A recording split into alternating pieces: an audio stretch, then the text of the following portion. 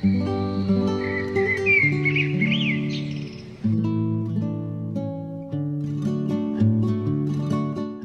the 1980s, the population of the Philippines has more than doubled. To make way for new developments, lands for farming continue to decrease in size.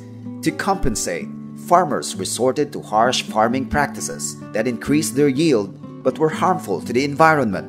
Apan sa kalit lamang na usab ang talan-awon ug ang kahimtang sa among palibot tungod sa pag-abot sa mga loggers nga namutol og nagpahimulo sa among kakahuyan. Ug ang dapit nga ilang gibiyaan giugmad sa mga mag-uuma nga nagamit na sa pagdaro ug gidungan pod ang pagtudlo kanamo sa paggamit sa commercial fertilizer sa among kaumahan. Atong panahona wala gyud mi maghunahuna ug maghandom nga makapaumaw di ay kadto sa among kayutaan. Kay ang among gihunahuna ug panglantaw mauman ang dakong abot sa kaumahan ug dakong income. Dako gid mo problema kaming mga mag-uuma mao ang galastuhan sa land preparation sa ka hektarya nga mokabat sa 5 pingon sa 6,000 ka pesos. Para sa abaw mga kaming mga ordinaryo mga mag-uuma, bugat-bugat gini sa among bulsa kining galastuhan nga 5 pingon sa 6,000 pesos. Sa unang panahon, maayo pa ang akong tanom, bisan og dili pa nako gagamitan og abono.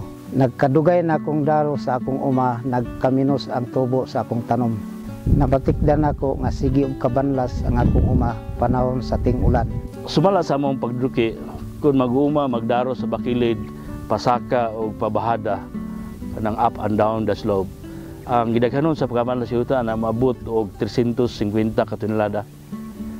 Unya kon ilang daruhon subay sa hanay sa bakilid or contour lines muus-us kana ngadto sa 60 katulada matag hektarya matag tuig pero dili kana subisente tungod kay ang tolerable soil loss diri gikan lang sa 10 ngadto 12 katulada matag tuig so kinahanglan pa gyud og mas maayo pa sa contour plowing mao kanang pag-adapt og natural adaptive strip, grass strip para nga mo-reduce ang musos ang pagkabanla sa yuta ngadto sa duha ngadto sa unom katanada matag hektarya atong tuig nga makita nato nga below ubos sa tolerable soil loss. Dugay-dugay na ko nag-garden ani nga luna. Sukad sa una, ako na gitamnan og mais ug mga utanon. Gamit ako og abono ug chemical aron mo taas ang akong abot. Pero nagkadugay, nagamahal ang presyo sa abono ug chemical. Mao nga naglisod na kami og kapital para ipalit. Kung dunay laing pamaagi nga minus og gasto, pero taas og abot, mao'y among sundon. To precisely answer this problem, researchers from the World Agroforestry Center and its partners develop a new farming system for small farmers that can increase and stabilize their crop yields with modest investments. The World Agroforestry Center, in collaboration with the Sustainable Agriculture and Natural Resources Management Collaborative Research Support Program, and its partner, the North Carolina Agriculture and Technical State University, Virginia Tech, University of the Philippines, the La Salle University, and the Misamis Oriental State College of Agriculture and Technology is developing a new farming system called conservation agriculture with trees that can help small farmers to restore and replenish eroded and degraded soils in the uplands and consequently increase yields and incomes. There are 3 main principles for practicing conservation agriculture with trees. First, the soil should be disturbed as little as possible. Second, the soil has to be covered with organic matter like crops, crop residues, and trees that are compatible with the crops being planted. And lastly, crops should be rotated and diversified and should make use of leguminous and cover crops and trees that generate additional sources of soil fertility replenishment. The World Agroforestry Center and its partner are carefully observing farmers' experiences in conservation agriculture with trees and are designing a new system that combine the best of these practices. The intention is to identify promising conservation agriculture production system that dramatically improve soil condition, crop yields while keeping labor requirements to a minimum. There are 6 conservation agriculture production treatments are currently evaluated. The first treatment is maize plus Arachis pintoy. The second treatment is maize plus Stylosanthis guianensis. The third treatment is maize plus cowpea relayed with upland rice. The fourth treatment is maize plus rice bean. The fifth treatment is cassava plus Stylosanthis guianensis. And the sixth treatment is the conventional farmer's practice.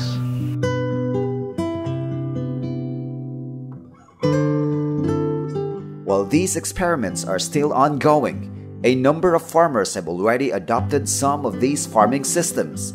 Their motivations, practices, and benefits so far vary.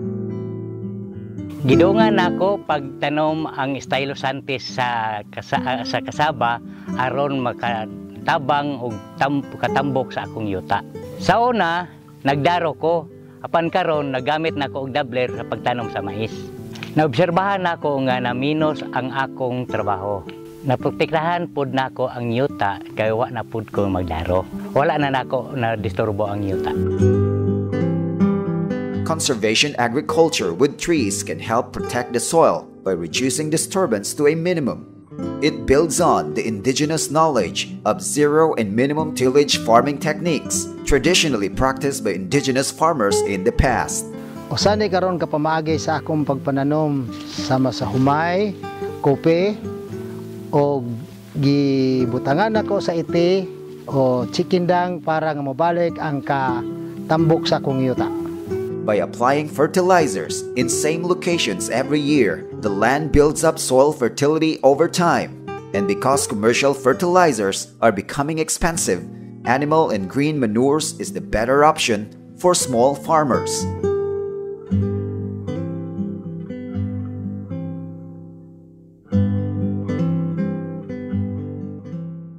Sa unang panahon, akong gasunugon ang mga sagbot sa akong uma, karon dili na nako pagasunugon. Ako na lang pasagdan nga malata kay makaayo man dahil sa kalidad sa yuta. Mao nga tibuok tuig adunay gyud covered crop ang akong yuta.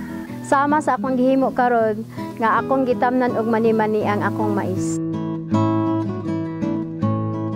Retention of crop residues and the planting of cover crops stimulate biological activity and improve soil structure. For example, incorporating Arachis pintoy reduces soil erosion because of its soil binding effect and enriches soil because of its nitrogen fixing properties. As a forage grass, it is eaten by chickens, cows, carabaos, and even fishes. It also has good aesthetic value.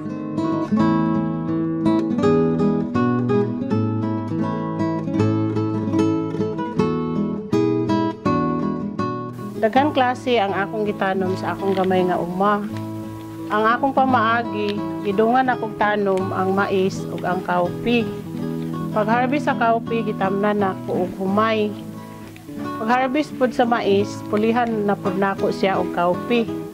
Ang resulta, medyo arang-arang ang kita tungod sa daghang klase ang imong mabaligya.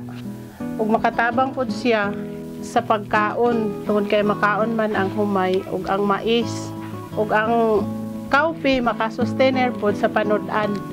Crop diversification also helps reduce the prevalence of pests and diseases which tend to build up under monocropping systems. It increases soil fertility by including nitrogen-fixing legumes such as cowpea.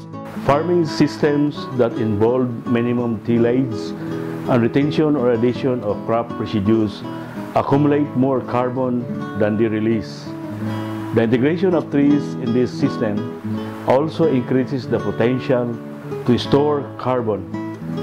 Conservation agriculture with trees can therefore play a role in the struggle to reduce global warming. Ang kini akong trabaho mo kini akong ginasunod kini sistema sa pagtanom sa mais, dayon cowpea, dungan sila sunod na pod pagka-harvest sa kaupi, itanuman din ako sa humay. Pagka-harvest na pod sa kanang mais, pulihan na sa din ako sa kaupi. Tungod ninisad nga pamaagi, madubli pod ang akong abot na minus ang pagtubo sa mga sagbot. Tungod sa aduna kanunay magsunod nga tanom, minus pod ang gasto sa libor niya sa kabahin sa akong kaupi nakagahin po ko para sa akong mga silingan nga moambit sila na pay makapanghatag. The integration of nitrogen-fixing trees improves soil fertility and increases crop yields.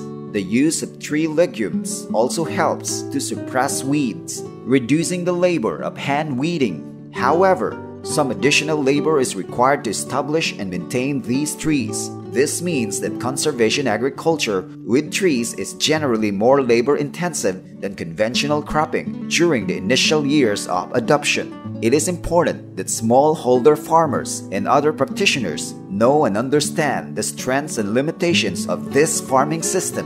To this end, ICRAF conducts annual Farmers Field Day to share new information to farmers. Pagkabalo na ko nga naay training seminar sa ICRAF, miapil ko og suway.